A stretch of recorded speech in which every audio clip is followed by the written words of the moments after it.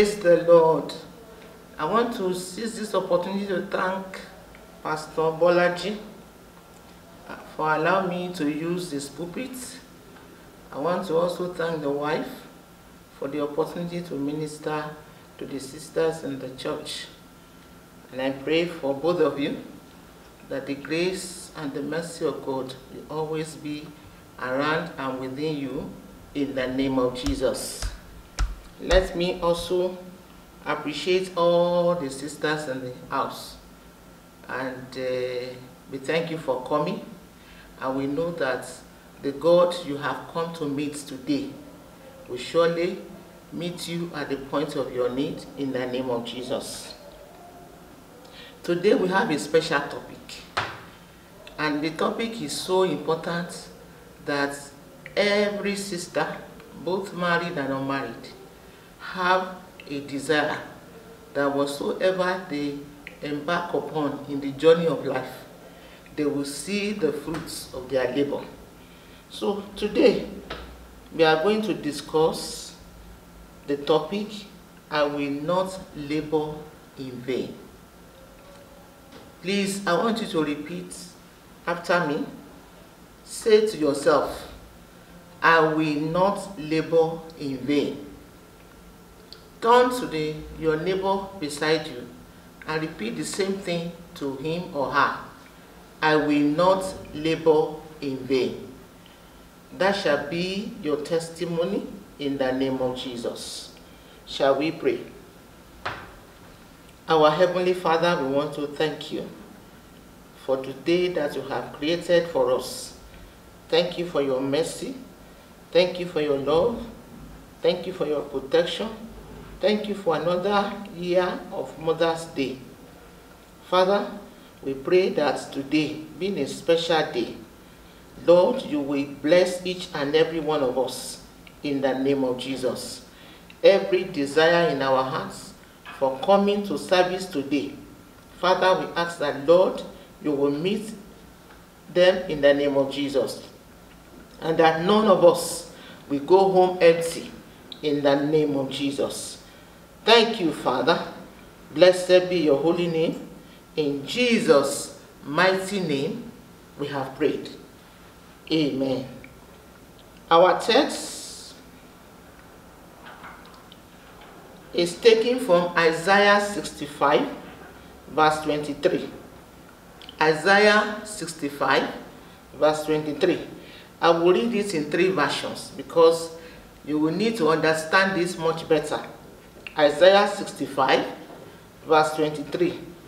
From King James Version, it says, they shall not labor in vain, nor bring forth for trouble, for they are the seed of the blessed of the Lord, and their offspring with them.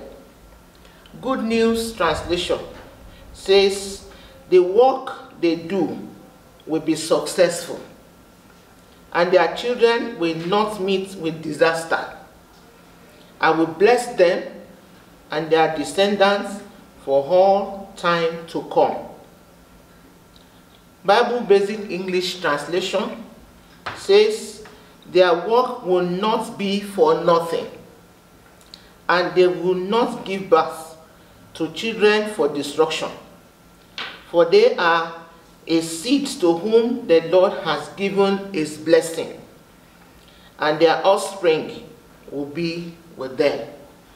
My prayer for each and every one of us, including myself, is that our work in life will be successful, and our children that God has given to us will not bring us disaster, will not bring destruction to us, and will not bring us to sorrow in the name of Jesus.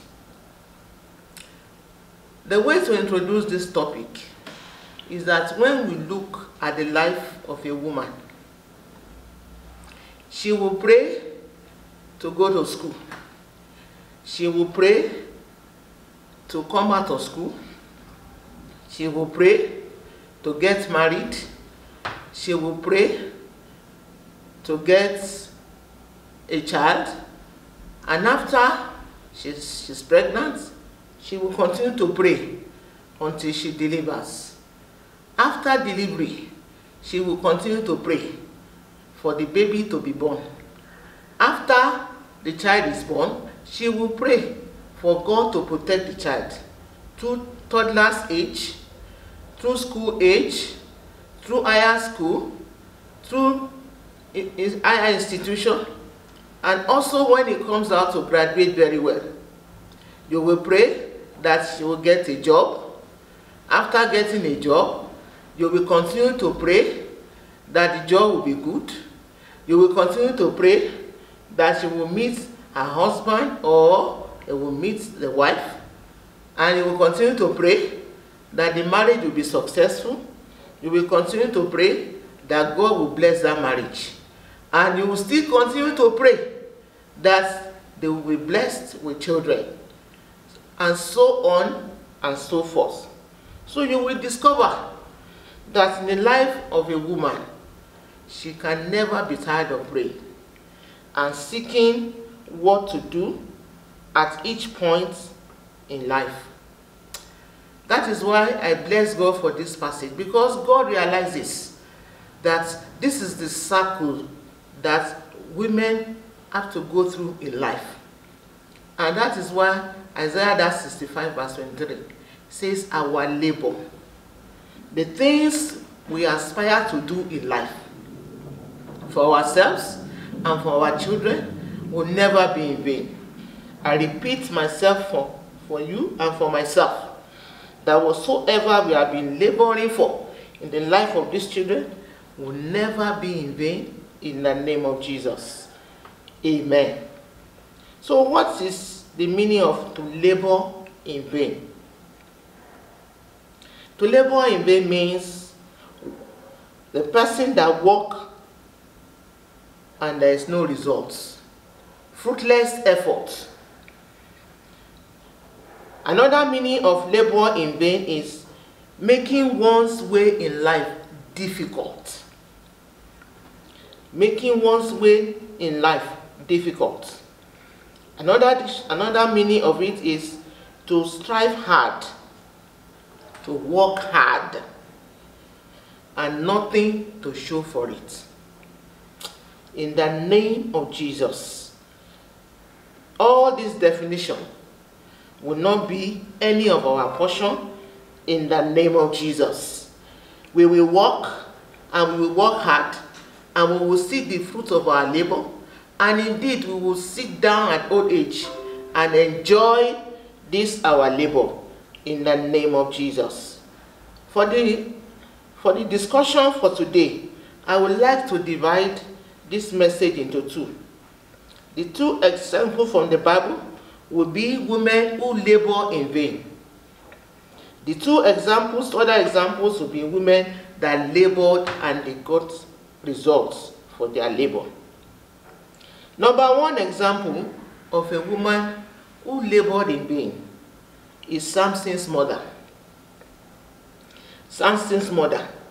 And that one is seen in Judges 13, 3-5. Judges 13, 3-5. And I read, "And the angel of the Lord appeared unto the woman, and said unto her, Behold now, thou art barren, and bearest not, but thou shalt conceive, and bear a son. Now therefore beware, I pray thee, and drink not wine, nor strong drink, and eat not any unclean thing. For lo, thou shalt conceive, and bear a son, and no razor shall come upon his head. For the child shall be a Nazarite unto God from the womb, and he shall begin to deliver Israel out of the hand of the Philistines." We see in this passage that a specific instruction was given to the mother of Samson. He obeyed his own part of instruction. Even when he related the message to the husband said he wants to hear that message himself. and he prayed that the angel should come back. The angel came back and repeated the same message in verse 24 that says, and the woman will bear a son, and his name shall be called Samson, and the child and this child will be a Nazarite unto the Lord. And as the Lord will have it, the woman obeyed the instruction. Samson was born, and Samson continued to grow up unto the point of when he decided to get married. And he told the father one day that he wants to get married. And in Judges 14 verse 3, the Bible says, then the father and the mother said unto him, is there never a woman among the daughters of their brethren, or among all my people, that thou goest to take a wife of the uncircumcised Philistines? And Samson said to his father, get her for me, for she pleased me well. They tried to encourage him that, remember what God said concerning your life, that the purpose of you is to save the children of Israel from bondage. But he decided to disobey the father, decided to disobey the mother, decided to disobey even the things that God has said. And at the end of the day, what happened to Samson? It destroyed his life. It destroyed the purpose of God for him. And the destiny of their parents ended up in disaster. I pray for you today, including myself, that our labor over these children will not be in vain. That whatsoever God has purposed for them in life, they will achieve in the name of Jesus. The second example of parents that labored in vain is found in the 1 Samuel chapter 2, verse 12. 1 Samuel chapter 2, verse 12.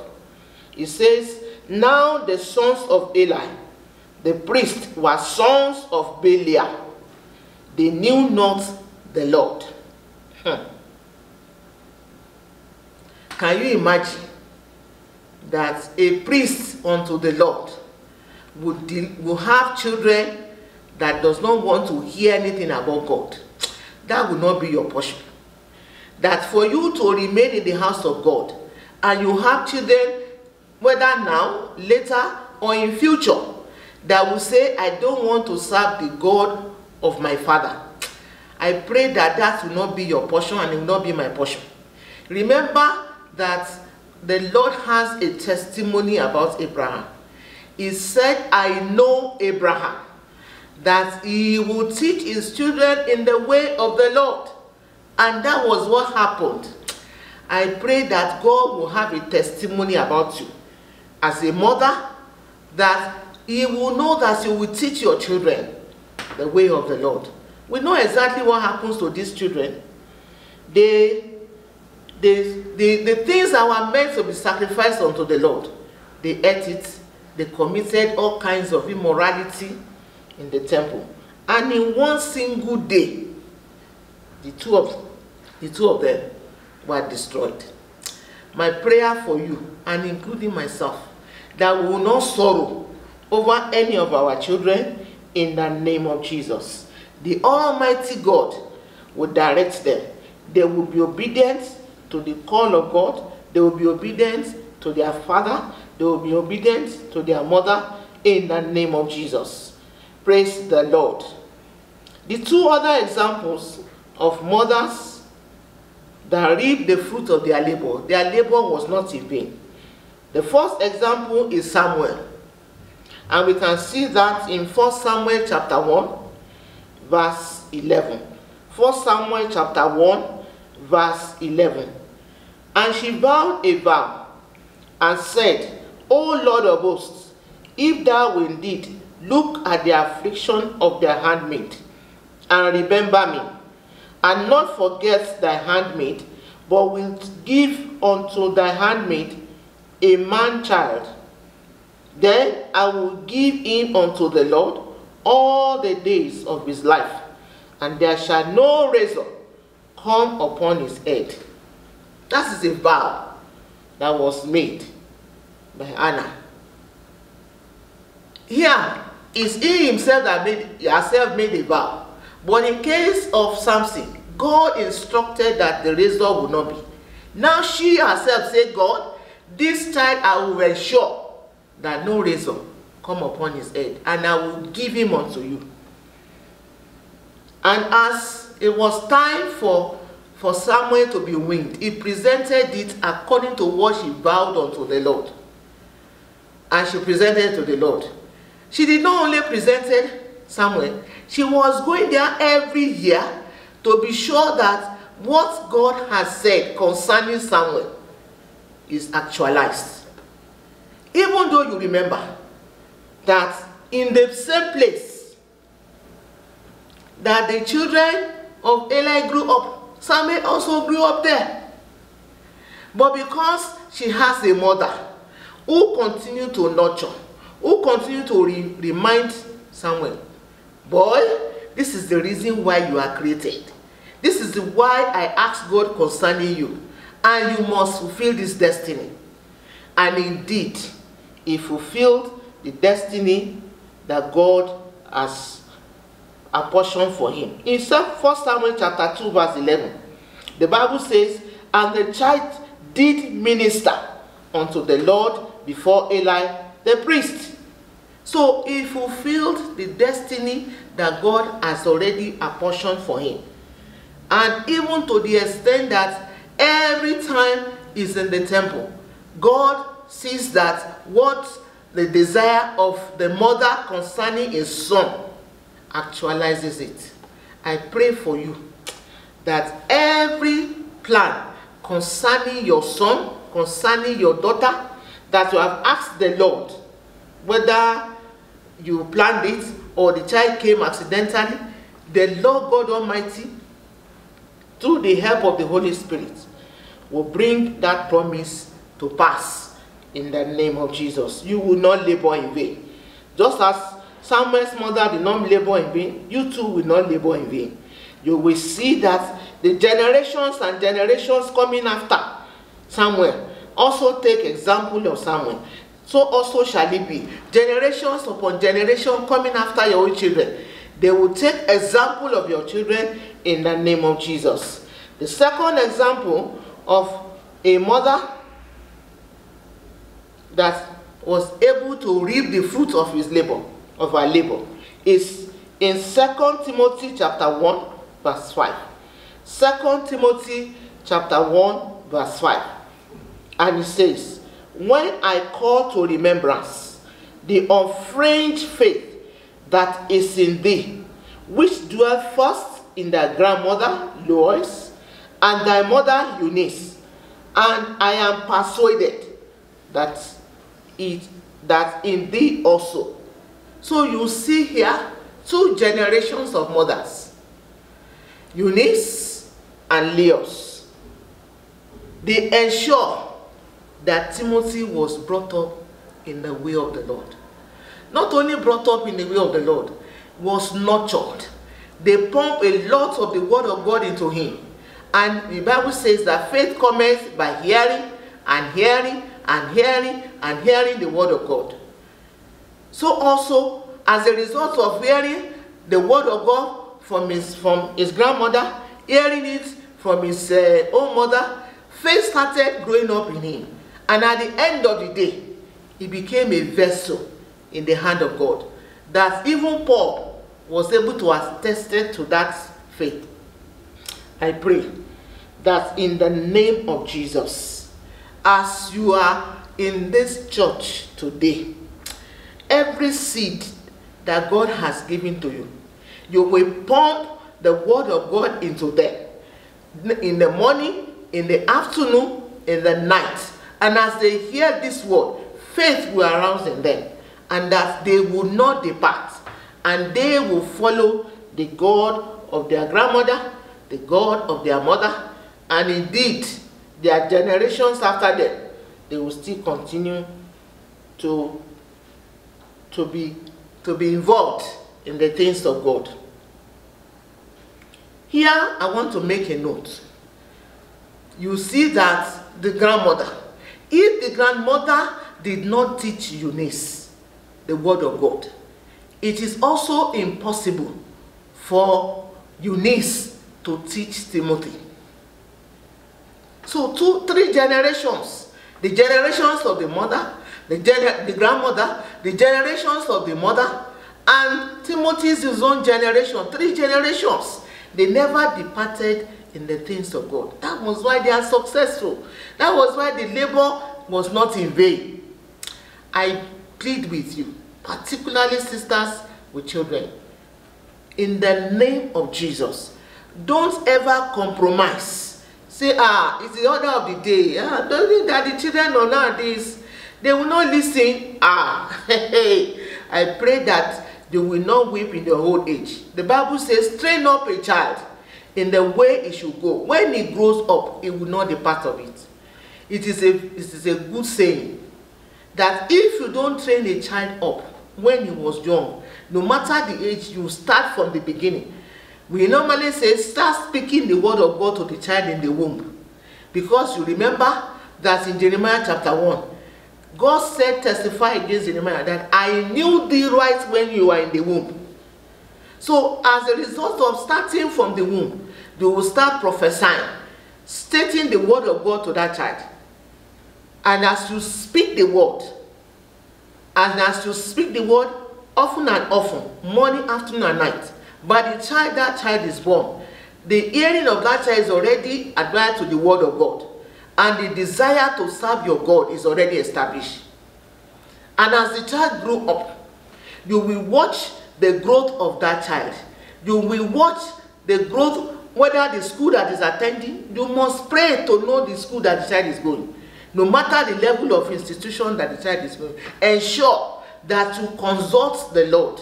Not say, because my sister's children has been to this school, therefore my own children will go there. Or because my colleague, because of my status, I have to send my children to Harvard. Is the Lord asking you to send your children to Harvard?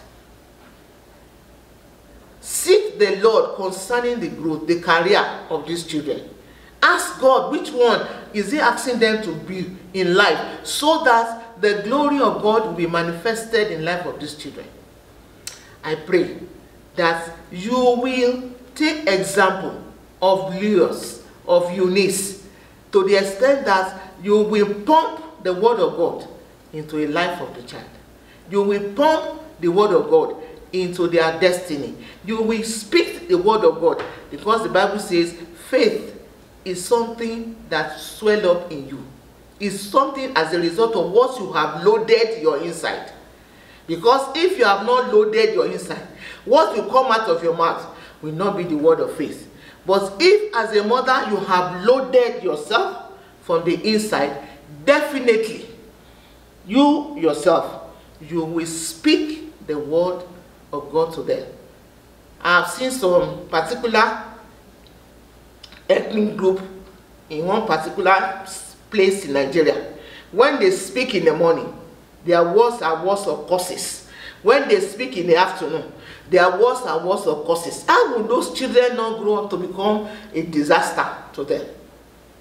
But when you speak in the morning, you tell the child, it shall be well with you. When he comes back from school, you say, my son, welcome back. It is well with you. When he's about to sleep in the night, you pray and say, my son, it will be well with you. Why will not be well with that child? It will be well with that child. So don't speak any negative thing to your children. And moreover, when they are even growing up, ensure that the things they watch, the places they go to, everywhere they are associates, they are friends, make sure you watch over it, because bad manners sometimes corrupt people who are good. So ensure that you know their friends, ensure that things are done properly, and the Lord is going to help us in the name of Jesus. I pray that today, as you have listened to the word, God will, in his own mercy, do exploits in the life of your children, and you will not walk in vain in the name of Jesus.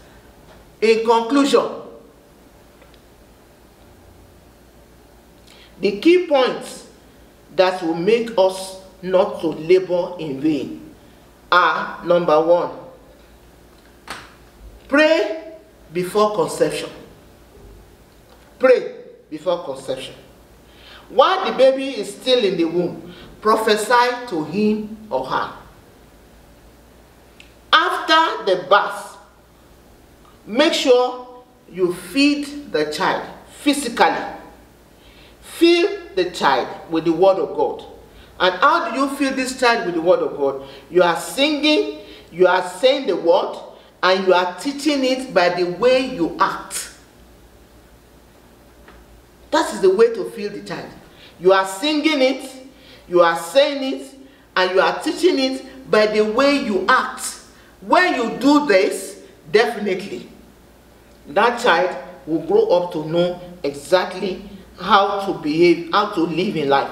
The next one is guide his daily life by giving godly counsel. At every point of his development, make sure you give godly counsel. In the area of taking a career in life, give godly counsel. In the area of taking up a wife or a husband, give godly counsel. Ensure that that child takes a child from the family of Christians. Don't say, mommy, don't worry. Don't worry. He will know the Lord. He's a fine person. He doesn't commit sin. He doesn't do this. He doesn't do that. No. You must ensure that Christ dwells in the life of that person.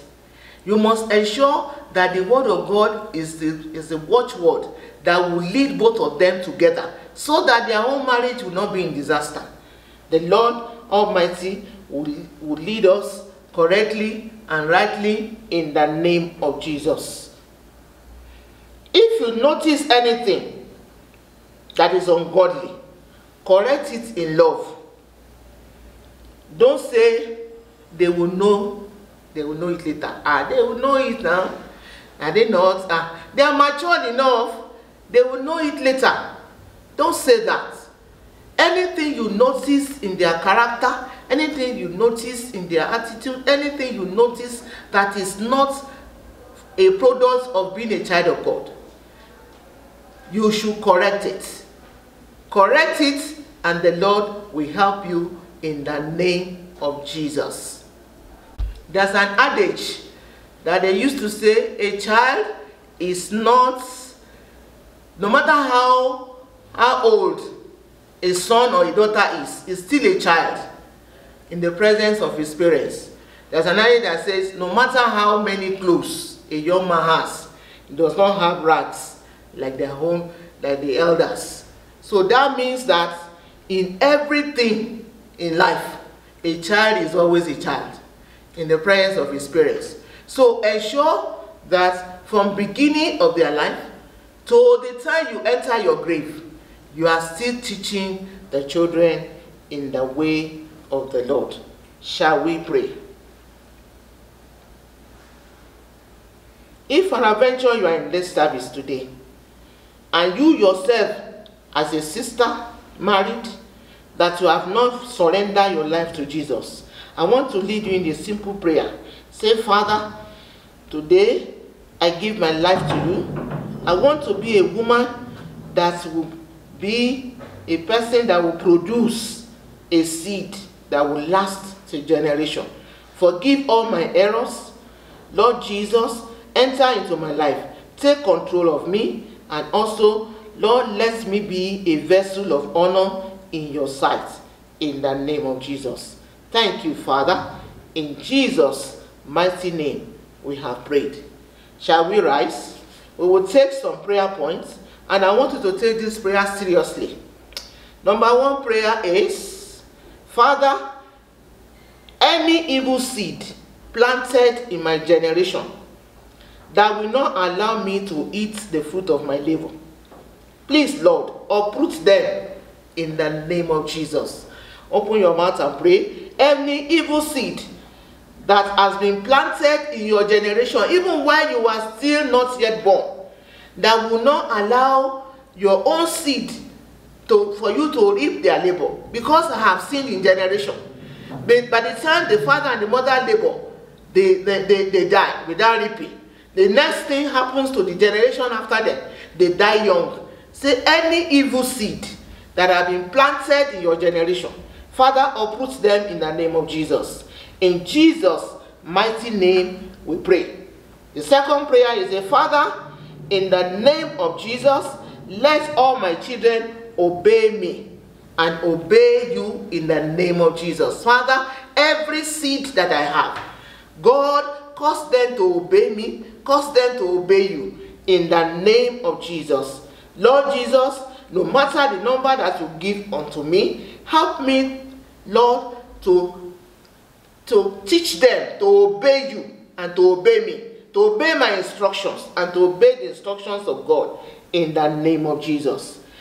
Number 3 says, Father, in the journey of life, any agents of the devil in form of man, in form of powers and principalities that want to disrupt the destiny of my children, Father, Lord, uproot them in their life in the name of Jesus. They will not come across my seed in the name of Jesus. Every agent of the devil, every power, every principality that want to destroy the destiny of my seed, Father, uproot them in their life in the name of Jesus.